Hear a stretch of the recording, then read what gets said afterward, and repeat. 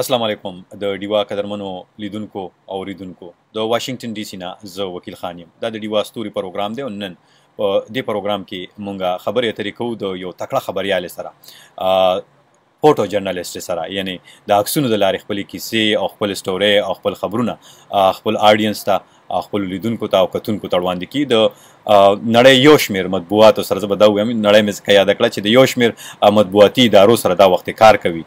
سبا رحمان ممن چې دا وخت موږ سره د سکایپ په لیکه باندې په دې پروګرام کې په دې خبرونه کې ملمنه شوې ده، ورسره به خبرې اترې کوو د هغوی د کار، د هغوی د سټورو چې کمې کیسې کړي دي، او بیا د یو زنانه جرنلسټ په حیث د خبریالې په حیث باندې چیلنجونه او اسانتیاوې دغه ټولې خبرې اترې به کوو. ستاسو پوښتنې ستاسو میسجونه به هم سبا تږدو. دا وخت سبا رحمان ممن بیبي دا وخت موږ سره د سکایپ په لیکه باندې په دې پروګرام کې په دې خبرونه کې ملمنه شوې ده. سبا په خیر راغلی، ستړی مه شئ. ډېره زیاته مهرباني دی. تhank you. ډیره مننه کوم تاسو ډیوي ته وخت ورکوي، او زه پوهیږم تاسو اوس د یو ډیر لرې ځای نه راغلی، یو خپل یو سټوري باندې کار کوي. شروع به له دې نه کول غواړم سبا چې نن سبا په کومه سټوري باندې کار کوي، په څه باندې کار کوي نن سبا، او چا دپاره یې کوي؟ زه بالکل زه اوس چې کوم دې وخت کې لیټسټ زما کار روان دی، لایک اپکمینګ فوټ سټوري ورته موږ وایو، هغه د بي بي سي دپاره دی، بي بي سي ورلډ سروس اردو دپاره. هغه به روانې هفته کې پبلش کیږي. هغه ما د اسلام آباد نه کمپلیټ کړله. هغه یوه ښځه ده چې د سیالکوټ نه مایګریټ شوې ده اسلام آباد ته، او هغه په فوټپات باندې کینی او هغه فوټبال جوړوي. نو زه چونکې ټول پاکستان کې ټراول کوم او ماته ټویټر ته نه ښه سټوري ملاویږي نو زه کوم. نو ریسنټ سټوري زما دا وه اوس دا ده، لایک ما کمپلیټ کړله چې هغه بي بي سي دپاره ده. او یو 15 ورځې مخکې مې چې کوم پروجیکټ کمپلیټ کو نو هغه ما په کې پي کې په جیلونو باندې کار کو. هغه مردان جیل نه وه، هغه پبلش وه، یو 15 ورځې وشوې چې هغه یو انګلیش اخبار کې پبلش.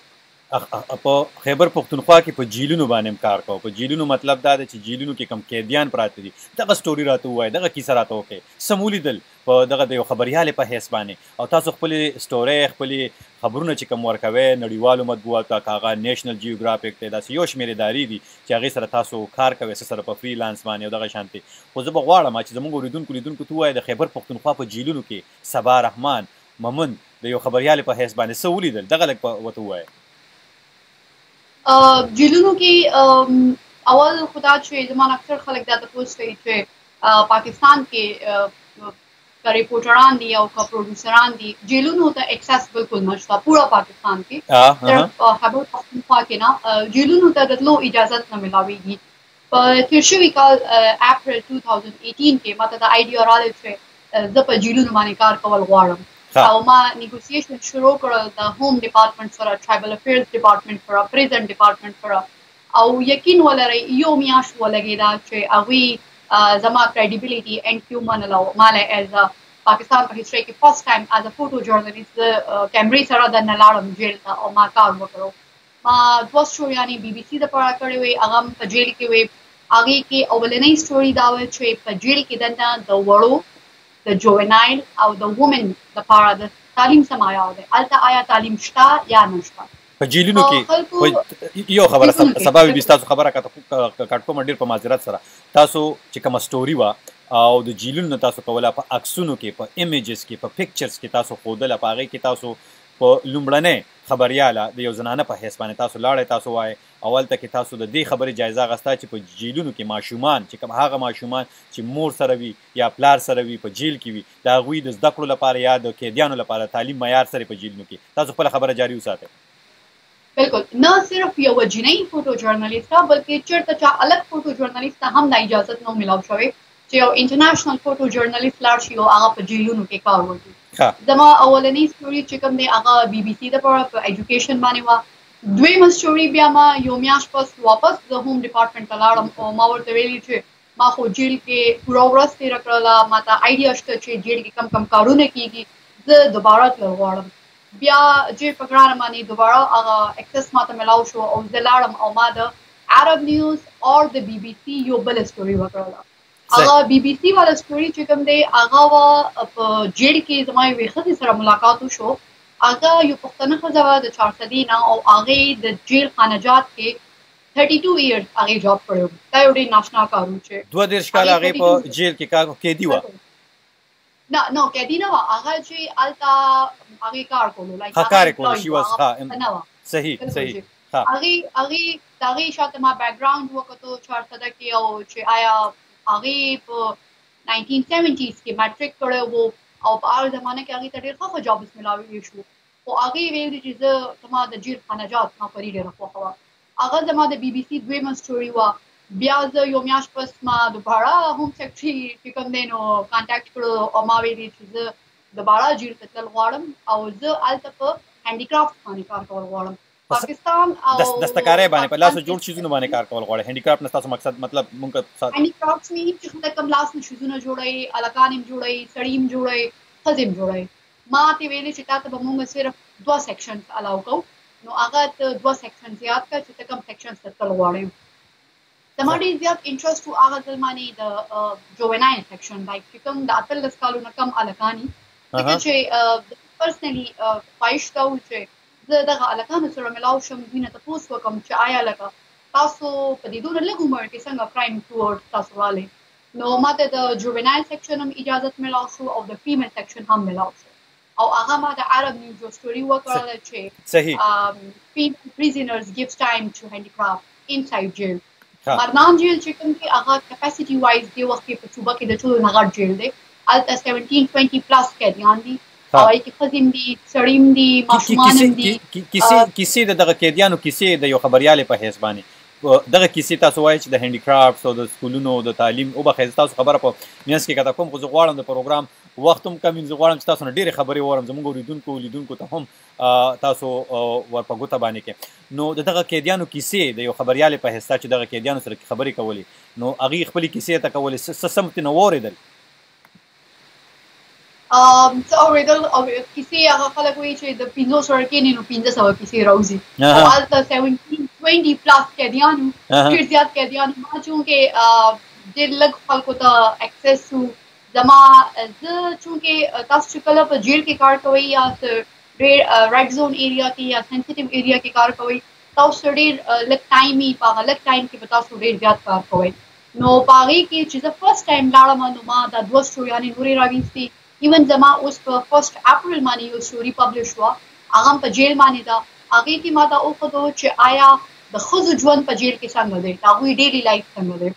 زمونږ په خیال کې مونږ دا وایو چې په جیل کې به هغه غنم وي او بس هغه چکی پیسنے والا کام ہوگا څنګه چې مونږ ته په هندي فلمونو کې ښودل کېږي د 1970s 80s والا فلمونو کې نو هغه شانتي هېڅ نشته ښځې په جیل کې ډېر کمفرټیبل ژوند تېروي لایک ما خو د کے پي جیل وکتو ما ته د پنجاب سند او بلوچستان نشته آیډیا خو د کے پي باره کې زه دا شوې یم چې هلته ښځې ښه خپل ګنډل هم کوي ښه خپل بچو له جامې هم جوړوي په مزې سره ځان کوکینګ هم کولی شي although هغوی ته 3 ټایم میلز بالکل فري ملاویږي د هغې نه علاوه هغوی هلته لډو کوي هغوی هلته کیرم بورډ کوي مطلب تاسو یو نارمل لایف تېروي سمه ده تاسو وایئ چې سهولتونه هم شته مطلب قیدي سره د مطلب ښه سلوک کېږي د خیبر پښتونخوا په جیل کې تاسو د یو خبریالې په حیث باندې دغه تاسو په جیلونو کې ولیدل او تاسو خپل سټوري تاسو د یو شمېر مطبوعاتو سره کار کوئ خپل سټوري کوئ په خپلو سټورو کې تاسو په زنانو باندې دغه شانتي په جیلونو باندې د ماشومانو په تعلیم باندې او خو زه به دې ځای کې پوښتنه دا کول غواړم دې ځای کې چې ستاسو نور کار ته راتلل غواړم خو تاسو چې د نړۍ یو شمېر هیوادونو ته سفرونه هم کړي دي او په وروستو کې تاسو چې امریکې ته راغلي زه فکر کوم هغه وخت تاسو نیشنل جیوګرافیک سره کار کوئ داسې وه په کومو موضوعاتو هم د هغې سره کار کړی دی د نیشنل جیوګرافیک سره زما چې دې وخت کې چې زه د وومن فوټوګرافي او مینټرشپ دی پوره دنیا کې هغې کې هر کال 2 جینکۍ فوټو جرنلستانې سلیکټ کېږي سږ کال پاکستان نه پکې زه یم ایز ا فوټو جرنلست وومن فوټوګرافي هغې کې چې کومه زما موږ ته 2 مینټرز ملاویږي نو په هغې کې چې کومه زما مینټر ده هغه دې وخت کې د نیشنل جیوګرافیک فوټو ایډیټر ده نو یس آی ام ان کانټیکټ ود د نیشنل جیوګرافیک رایټ ناو از ویل صحیح د یو خبریالې په حیث باندې خبریالتوب یا دغلته په دغه سیمه کې په پاکستان افغانستان کې ویل کېږي چې یو صحافي د یو ډېر مشکل وخت نه تېرېږي مطلب دا دی چې فشار پې هم زیات وي خلک غواړي چې د هغوی د خوښې سټورۍ وشي خو صحافي چې خپلې پیشې سره مطلب ایمانداري کوي په ایماندارۍ پاتې کېږي نو بیا دغه شیزونو کې ډېر زیات چیلنجونه هم وي د یو زنانه خبریالې په حیث به ستاسو دا تپوس وکړم چې ستونزې چیلنجونه مشکلات یا اسانتیاوې اول خو به زه دا ووایم چې اول خو دا ووایه چې نن ورځې سبا د سبا په شا باندې څوک دي او بیا دغه چیلنجونو ته چې ته جواب وایې په څه حساب سره وي چې کوم مشکلات وي ستونزې وي سفرونه وي ځکه صحافي په هر شي باندې نظر ساتي که زما نه څوک دا تپوس وکړي چې د سبا د شاته څوک دي نو زه همیشه نه دا خبره کوم لایک تېر شوي شپږ اووه کالونه چې د سبا د شاته دوه سړي دي یو زما پلار یو زما خر ځکه چې د کور نه کله سپورټ یې جنۍ ته نو هغه هر څه کولی شي خو چې کله کور نه سپورټ نه نو یقین کوئ زه وایم چې صحافت خو په پاکستان کې بیا هم وشي خو فوټو جرنلزم کول د یو جنۍ لپاره ډېره زیاته ګرانه خبره ده ځکه چې هغه که په پېښور کې یوه جنۍ د DSLR کیمرې سره په صدر کې کار کوي که هغه په کراچۍ کې که په صدر کې کوي او که هغه په امریکا کې په واشنګټن DC کې مخامخ کوي یو جنۍ لګیایي او هغه کیمرې نیولي نو یقین کوئ زما دپاره تاسو یو شانته کې دی ځکه چې ما په کراچۍ کې هم کار کړی ما پېښور کې هم کړی او ما په امریکا کې هم کړی نو ستونزې هر ځای کې یو شانته کې دي خو زه بیا دا وایم چې هغه ستاسو ادارې میټر کوي چې تاسو کوم ادارې له کار کوئ چې ښې ادارې او ښه ایډیټر یې نو هغه تاسو ته ډېر ښه ښځونه ښایي او هغه تاسو له ټریننګ درکوي هغه تاسو ته وایي چې کوم کار به کوې او ډو او ډونټ درته ښایي په پاکستاني میډیا کې زه وایم چې انفارچونیټلی لکه خلکو ته خلک به صرف رپورټ دپاره ځي هغوی وایي چې موږ دا رپورټ جوړ کړو موږ ته دا ویل کېږي چې سیلف سیفټي از فرسټ لکه زما خپله سیفټي ټولو نه اول ده ما ریسنټلی د ټیلیګراف دپاره یو کار کړی و په لکي مروت کې او هلته یو دماکه شوی و د طالبانایزیشن ډېر زیات و اوس هم هغه کلی چې کوم دی هغه د کونډو ښځو په کلي په نوم مشهور دی نو موږ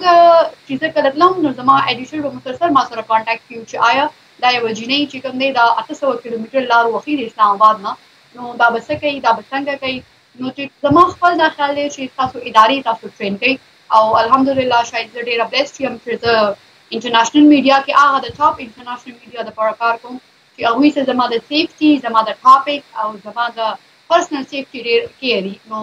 هغوی ما ته چلونه ښایي او نور چې کوم دی زه خپل لږ ډېر کوشش کوم چې ښه کار وکړم او ناټ صرف په ښځو باندې لایک ټرانسجنډرز ما کار کړی دی د الجزیره دپاره په جیلونو ما کار وکړو BBC دپاره ما په چرسیانو باندې کار کړی داسې ټاپک نشته چې ما پرېښی دی صحیح بالکل یو خبریال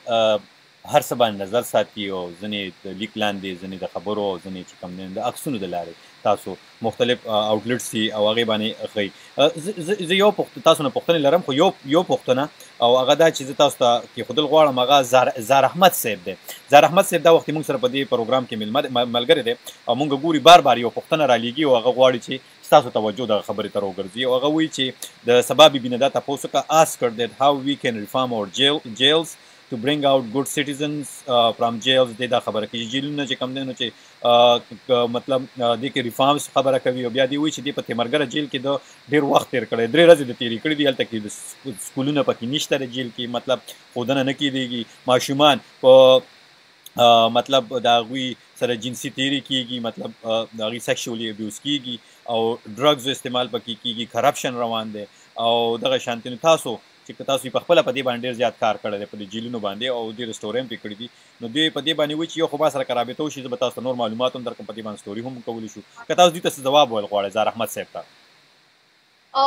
داسې ده وروره چې زه نه یم خبر چې تاسو په کوم سن کې په جیل کې پاتې شوی وئ زما ایکسپیرینس د 2018 آنورډز دی لایک 2018 مارچ نه زه په جیلونو باندې کار کوم او اوس مې هم ریسنټلی یو 15 ورځې مخکې سټوري پې کړې ده نو زه دا ویلی شم چې شاید ګورئ پرون ورځ بدله وه نن ورځ بدله ده نو اوس نه یم خبره چې 15 کاله مخکې جیلونو کې څه کېدل زه خو بالکل ریسنټ خبره کوم ریسنټ پریزنټ خبره کوم نو ما چې کوم جیل کې کوم حالات کتلي وو تاسو زما خو سټوریانې کتلی شئ او یو شی چې موږ په انټرنیشنل میډیا کې موږ سټیج فوټوګرافي نه کوو نو موږ دا هم نه شو ویلی چې آیا موږ سټیج فوټوز ایستي بالکل ریالټي وه او هغه سټوریانې تاسو کتلی شئ مخامخ دي خو که تاسو ماته ووایئ چې تاسو په کوم وخت کې هلته وئ نو بیا به زه انسر درکولی شم خو زما بالکل ریسنټ ایکسپیرینس دی لایک سږ کال او 2008 آنورډ زما د جیلونو باره کې صحیح سبا دا خو دغه خبرې شوې صحیح په تاسو باندې ډېرې سټورۍ هم لیکل کېږي او زه دا اوس تاسو یو سټوري ما کتله په سوشل بیروان دی لیکل ستاسو باندې ډېر کېږي دا ویل کېږي چې سبا لومبنۍ پوښتنه جینه ده چې فوټو جرنلزم ته راغلې ده یعنې دغه د تصویرانو د لارې د عکسونو د لارې په ساده ټوپ کې خپلو اورېدونکو ته ویل غواړم چې خپل صحافت مطلب مخ پر وړاندې بوځي تاسو راته ووایئ نورې پوښتنې جینکې شتې یا نور داسې جنکۍ یا هلکان چې فوټو جرنالیزم کې تصویرونو د لارې خپل سټورۍ خپلې کیسې یا خپل خبرونه خپل آډینس ته رسوي نو دغه راته لږ ووایه چې څنګه سوري اواز نه راځي چې څنګه شیر کولی شي یا څنګه راتللی شي وبخښئ یو ځل بیا دغه سټوري ما کتله څو شېبې وړاندې د انټرنیوز سټوري ده تاسو باندې د هغوی ستاسو یو پروفایل هم لیکلی دی ستاسو مختلفې سټورۍ هم راغستې دي خبرونه هم ستاسو کوم چې تاسو چاپ شوي دي هغې هم راغستې دي هغې عکسونه یې راغستې دي وایي هغوی په دغه دا کلیم کوي چې سبا رحمان لومبنۍ پښتنه جینۍ ده چې فوټو جرنلسټ ده بالکل چې زه دې وخت کې خپل صوبې نه واحد یو جینۍ یم چې هغه انټرنیشنل میډیا له کار کوي لایک زه بي بي سي له ډېر فریکوینټلی کار کوم زه اسوسییټډ پریس اف امریکا له کار کوم زه الجزیرا له ما کنټریبیوټ کړی ما ټیلیګراف له کنټریبیوټ کړی چیاچی ورلډ عرب نیوز لایک دنیا کې زه وایم چې په هر ریجن کې شاید یو داسې اداره نشته چې هغه ما پرېښي خو دې ادارو له زه ډېر فریکوینټ کار کوم یس بالکل صرف جینۍ نه بلکې ما اوسه پورې په دې ادارو کې چې کوم ادارې ما یادې کړلې انټرنیشنل میډیا کې هغې کې ما د الکانو فوټو جرنلسټانو کار هم نه دی کتلی لایک پوره فوټو سټوري چې یو پروفایل سټوري هغه ما نه ده کتلی نو یس انټرنیوز دا بالکل سمه کلیم کوي هغوی ریسنټ ما باندې کار کړی آی ګس فبروري کې انټرنیوز یو اس والا ښه صحیح او نورو جینکو ته چې دا وخت تاسو ګوري په خصوصي توګه زه به دا ووایم چې هغوی که د فوټو جرنالیزم یا د تصویرونو د عکسونو د پکچرز د لارې صحافت کول غواړي او ورته راتلل غواړي نو ورته به تاسو به غوره کوئ چې راشي که نه ولې نه ضرور بالکل چې ما یو 2 کاله مخکې په ولي خان یونیورسټۍ کې به ایز ا ویزټینګ به ما فوټو جرنالیزم ښودو او په هغې دوران کې زما ملاقات شوی و د ایچ ای سی چیرمین زه راغوستې وم او هغه ډېر حیران و چې لکه ما په کې پي کې کله فوټو جرنالیزم نه و کتلی چې هغه ماسټرز لیول ته ښودل کېدو او هغه ما هغه ټایم کې ښودو زموږ وخت کې چې کوم دی فوټو جرنالیزم باندې دونه ټریننګز هم نه کېدل دونه مونږ ویلې هم نه وو په یونیورسټۍ کې اوس هم په یونیورسټیانو کې ډېر کم ویل کېږي خو دا ده که یو جینۍ ته دا موقع ملاویږي چې هغه د بهرني ادارو سره کار وکړي او فوټو جرنالیزم ویلی شي نو ډیفینیټلی ولې نه ګران فیلډ نه که زه یې کولی شم نو هره جینۍ کولی شي دا دونه ګران کار صحیح هر څوک یې کولی شي او تاسو غواړئ او تاسو هم د نورو جینکو غواړئ چې هغوی هم راشي او څه ښه تاسو وایئ چې د پلار او د سخر مفسر لاس دی او هغوی تاسو سبا ته وایي چې والوځه مطلب تاسو له وزرې درکړي دي او تاسو ته وایي چې او دغه تاسو ته نوره حوصله هم درکړي چې ورسره تاسو خپل کار ډېر په ښه طریقه باندې کولی شئ خو را به شم دې ته چې په کومه ټولنه کې مونږ او تاسو ژوند کوو په پاکستان کې پښتنو ټولنه په هغې کې ډېر زیات د یو جینۍ دپاره بندیزونه هم وي بندیزونه د کورنۍ لخوا هم وي د چمګاونډ لخوا هم وي د معاشرې لخوا هم وي خو بیا صحافت سره ټریول سفر ډېر زیات تړلی دی مطلب سفرونه وي پکې کله به په یو ضلع کې بله به په یو صوبه کې کله به په یو ملک کې دغه لږ راته ووایئ دا څومره اسان وي څومره مشکل وي د یو خبریالې په حیث باندې تاسو لپاره بالکل صحیح خبره ده زه دا نه ویم چې صرف پښتونخوا کې د جینکو په اړه کې دا کانسپټ وي چې واده به وکړي نو بس کور کې به کیني واده نه مخکې خیر دی جرنالیزم واده نه پس جرنالیزم بالکل خراب پوره پاکستان کې دا یو منټالیټي ده خو زه به خپل یو پرسنل ایکسپیرینس شیر کوم زما اوس ریسنټلی دسمبر کې واده شوی دی او په جنوري کې ما ته آفر راغلی د ټیلیګراف نه چې کوم د لندن سرکاري اخبار دی او په دنیا کې یو ډېر مشهور اخبار دی او د هغې سعودي ایجنټ چیف ما ته کانټیکټ وکړ چې زه تا سره کار کول غواړم او ما ډېر صفته اورېدلې او ته به زما سره ټراول وکړې نو ما ورته ویلي چې څونه ټراول کول دي نو هغه ویلي چې په یو ورځ کې کم از کم 1000 کیلومتر به مونږ ټراول کوو او مونږ به یوازې ځو نو ما ورته ویلي چې ما له 2 ورځې راکړه زه سوچ کوم چونکې زما نوی واده شوی ما سوچ کوم چې آیا یو یوازې جینۍ به د 800 کیلومتر لار د یو انګریز سره ووهي چې هغه انګریز پیژني هم نه نو په هغې دوران کې ما ته یاد شي زما خلک ډېر زیات فرینډلي دی نو ما ورته میسج وکړو چې انکل I have got an offer from Telegraph نو هغه چونکې یو پړه لیکه انسان دی هغه ما ته ویلي چې دا ستا دپاره یو ډېره ښه اپورچونیټي او ډېر ښه آنر دی چې تا له ټیلیګراف تا د پخپله آفر کوي خلک پسې ځي او تا پسې پخپله راځي سو ما یقین کوئ د واده نه 15 ورځې پس هغه ټراول وکړو زه د اسلام آباد نه د شپې په فروری کې 3 بجې روانه شوم او 12 غنټې لار مې ووهله او هغه سبجیکټ پسې ورسېدم او بیا د شپې واپس 3 بجې راورسېدم نو ټراول پکې ډېر زیات دی ځکه مې وویللې چې د جینۍ د واده نه مخکې د جینۍ د پلار رول او د جنۍ د واده نه پس د جنۍ د سر وروړي. اکثر خلک ما ته خاندي وایي خاوند ولې نه یاد نو زه دا وایم چې سر ښایي نو خاوند به ډیفینټلی ښایي.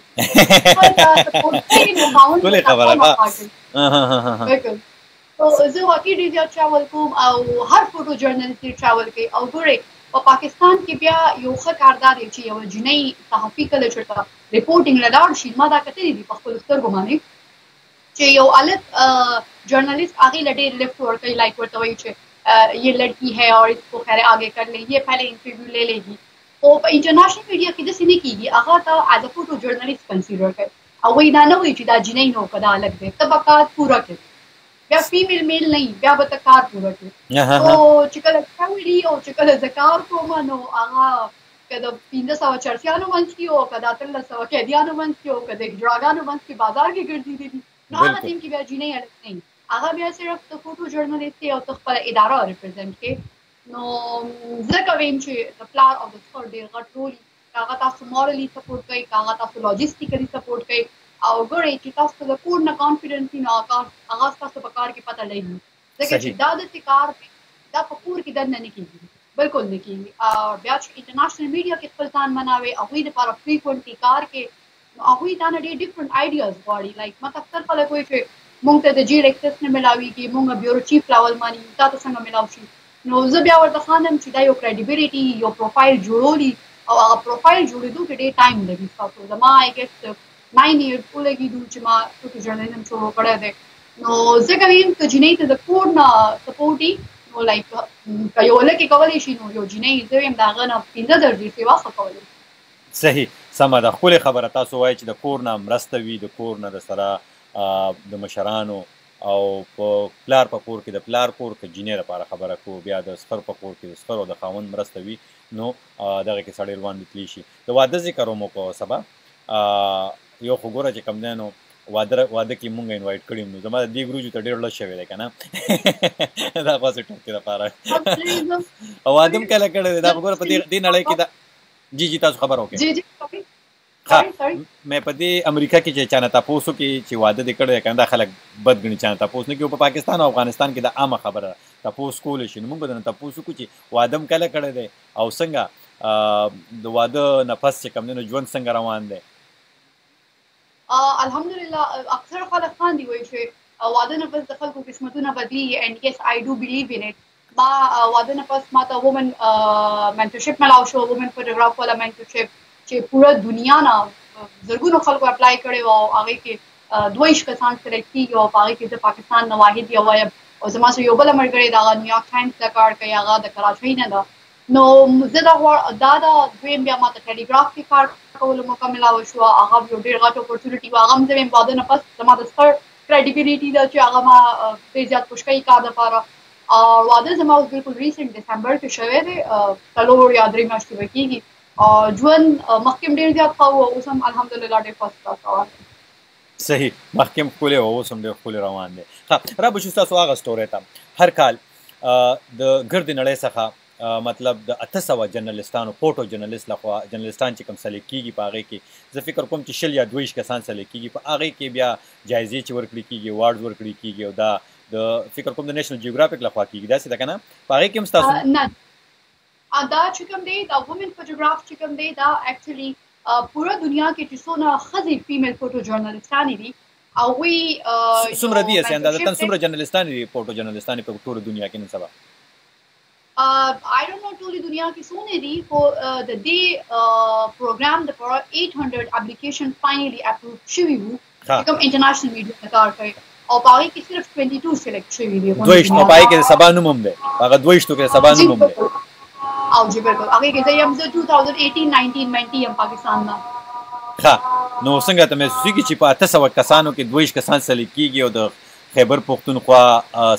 کې ژوند کوونکي یا د پښتنو په خاوره ژوند کوونکي سبا رحمان مومند په هغې کې سلیکټ کېږي څنګه ته محسوسېږي د یو خبریالې په حیث؟ ما چې کله اپلای کوله نو ما ته زما یو څو انګریزانو ملګرو ویلي چې تا ته به اوس هم 6 یا 7 کاله لګي چې ته په دې منټرشپ دپاره ته سلیکټ شې نو ما ورته خندل چې نه زما یو ډېر ښه پروفایل دی دې وخت کې زه خو ډېر ښه ادارو له کار کوم او لیټس ټرای که نه 2018 کې نو ماته ویل چې دا ډېر په ګرانه ملاویږي او دې کې تاسو ایډیټرز چې کوم دی هغه ډېر ویلیو لري. نو ما اپلای وکړل په دې پروسس کې تقریبا 7-8 months لګي او الحمدلله ما ته فبروري کې ما اپلای کړی او هغه پروسس روان او هغه کریډیبিলিټي ګوري هغه تاسو کار ګوري. تو فاینلی دسمبر کې راغوي اپروف کو چې آیا خپل ویب سایټ ورکو چې سبا رحمان پښتو زموږه منځي دا 2019 لپاره. صحیح. اوس راځم یو سټوري ته او دغه سټوري باندې ما ته اوس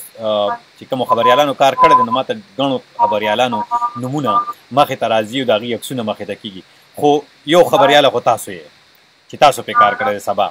بل خبريال چې ما مخې ته کېږي هغه محمد امین مشال دی هغه هم په دغه سټوري باندې کار کړی دی او هغه سټوري ده د بونیر سره تعلق لرونکي د هغه د هغه جینۍ نوم دی سباګل د سباګل سټوري د چا چې لاسونه نشته. سباګل دا وخت زه به دغه عکس دا ایمیج چې کوم ستاسو په سټوري کې پروت دی دا به زه خپلو اوریدونکو لیدونکو ته ښودل غواړم چې سباګل دغه د سکول طالب علمه ده په پېښور کې ژوند کوي. په دې سټوري باندې تاسو هم کار کړی دی. دغه سټوري راته وکړئ دا راته ووایئ. سباګل یو ډېره تکړه جینۍ ده د بونیر سره تعلق ساتي. بالکل دا سټوري چې ما کله کوله دا اوس ریسنټلی پبلش شوې ده آی ګیس ان 2019 دا ټي آر ټي ورلډ زما لیټیسټ سټوري ده. په دې چې ما کله کار کولو نو زه چې کله د ماشومې له لاړم د سباګل د اسلامي کالج ته لاړم نو زموږ کار لږ شانته کې بدلي. د ټي وي ریپورټ د ریډیو ریپورټ تاسو لاړ شئ او نیمه ګنټه 2 غنټې 3 غنټې 4 غنټې ولګوئ او راځئ. زما یو فوټو سټوري کې کله نه کله 3 میاشتې هم لګي کمپلیټ کولو دپاره. دې سټوري باندې موږ ډېر اوږد کار کړی او د سباګل خندل چې ما باندې ډېر زیاتو خلکو کار وکړو. ډېر میډیا ریجنل ناشنل انټرنیشنل میډیا په کار وکړو خو فوټو سټوري پې لایک آی واز د اونلی وان چې ما پې دا فوټو سټوري کړې وه او دا ډېره زیاته کلیک شوې وه. هغې ما ته هر ټایم ویلې چې د دې سټوري نه پس ډېره زیاته پاکستاني میډیا راغله او زه یې کور کړم. دا یو ډېره ښه سټوري وه. زما پرسنل انسپریشن همداسې جینکۍ دي چې هغوی څه ناشنا کار کوي. ما دې جینۍ سره کافي وخت تېر کړی 3 ورځې او ما ته نه لګېدو چې لکه داسې فزیکلي چیلنج ده. زه ایون ډیسیبل ورډ هم نه یوز کوم ځکه چې هر بنده فزیکلي یا ناشوري چې کوم دی نو هغه چیلنج بالکل څه نه څه کمزورۍ خامۍ انسان لري. بالکل ښه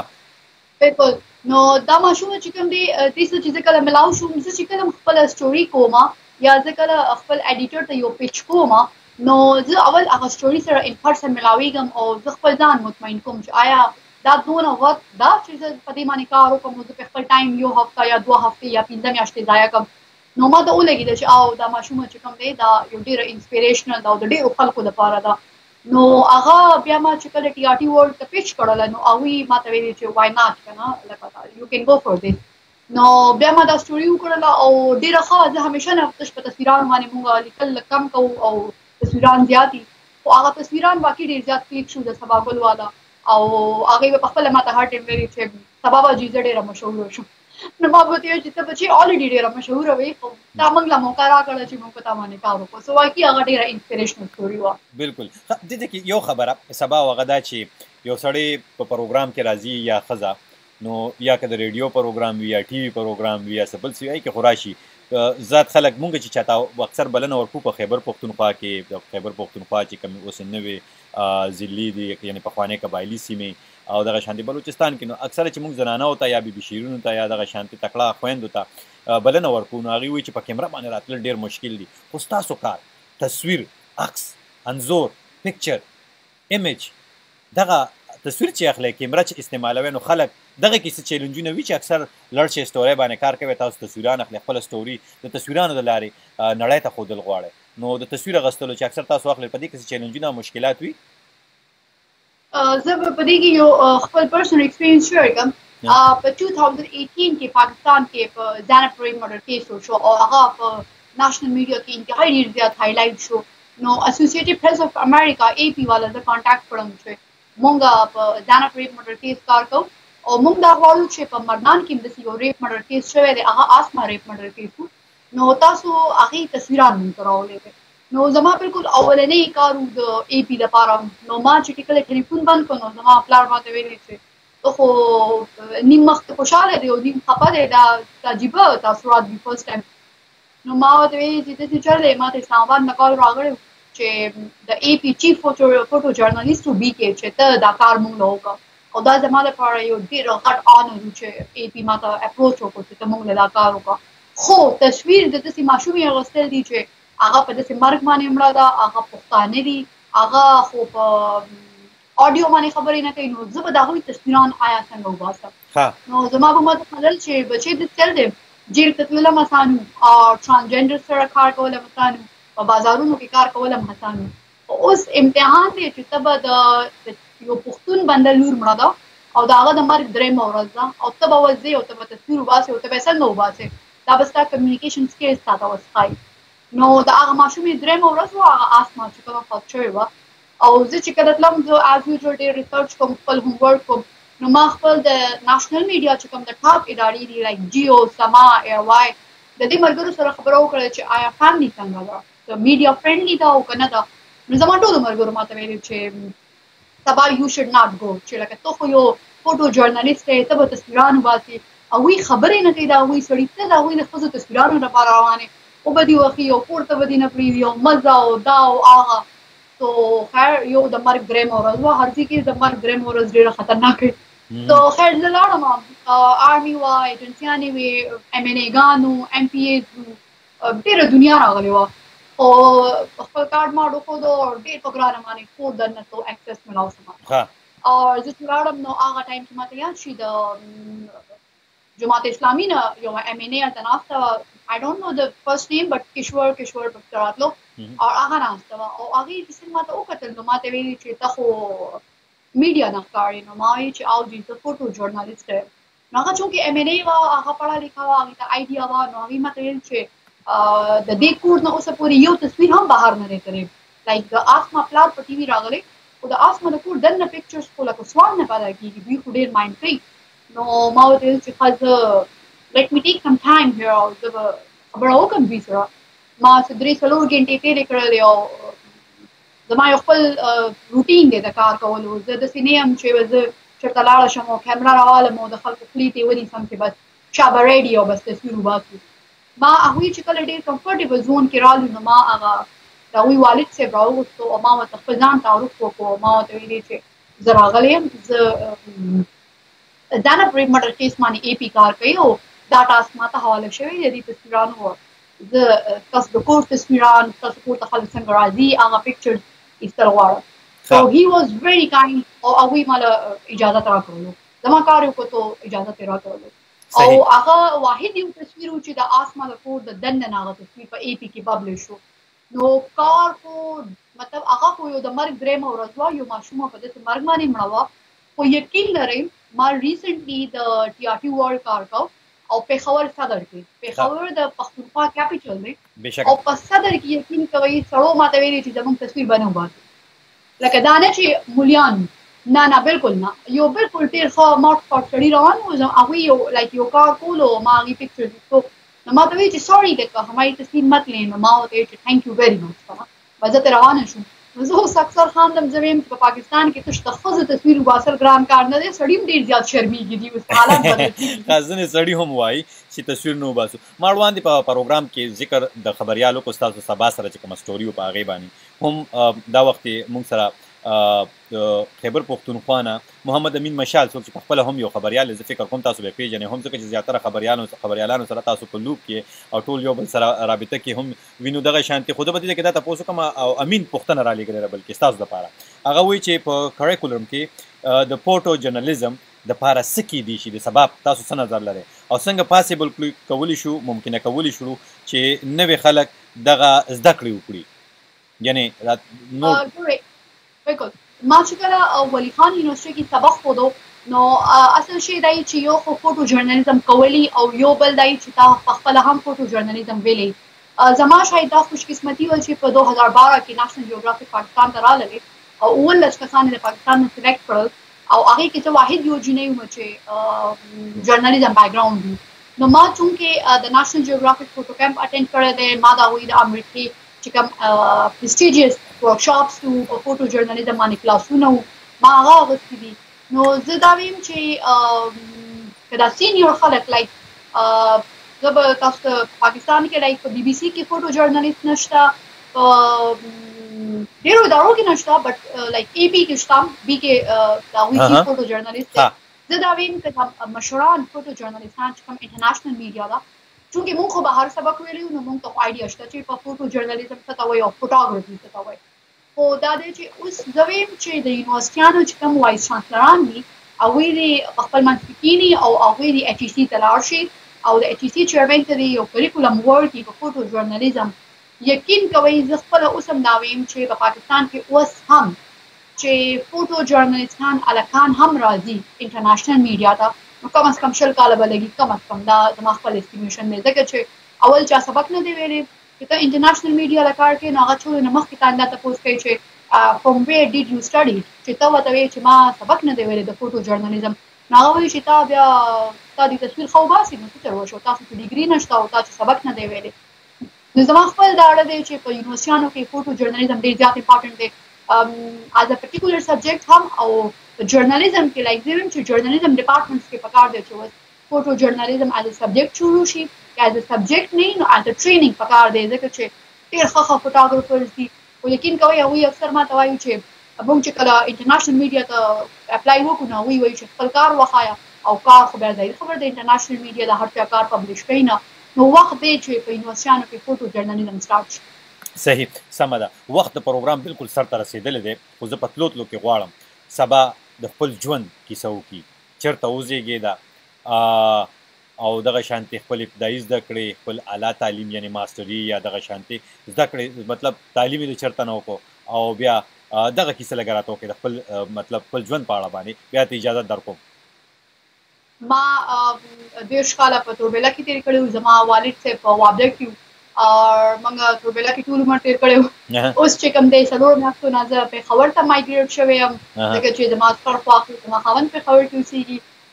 نور ایز ا فوټو جرنالیست زه کله په پېښور کې یم، کله په لکی مواد کې یم، کله په کراچۍ کې یم، کله په اسلام آباد کې یم. سبق ما چې کوم دی نو ماسټرز پېښور یونیورسټۍ نه کړی و په جرنالیزم کې، او فوټو جرنالیزم ما د امریکې نه ویلی و. اوس چې کوم دی به زه خپل لږ ډېر کار کوم یو څو ادارو دپاره، دا ټوله سبا رحمان ده. بس صحیح، دغه ټوله ستاسو د ژوند کیسه ده او ستاسو کار سره تړله. سبا رحمان ممن تکړه خبریاله بلل کېږي په دغه سیمه باندې، یو شمېر